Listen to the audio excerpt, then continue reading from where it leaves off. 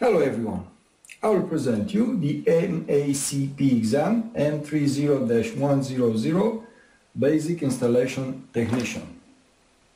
On this test you will have 150 questions. The duration and the minimum required passing score are not yet available. Here are the main domains that this test intends to verify in your knowledges. First, you have to know about basic electronics and vehicle electrical system.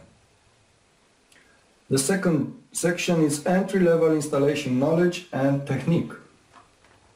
The third one, mobile audio video systems, security and convenience systems, and the last one, in-vehicle information and safety systems. Please stay tuned for our next MECP exam presentations. Thank you very much for watching and have a good day.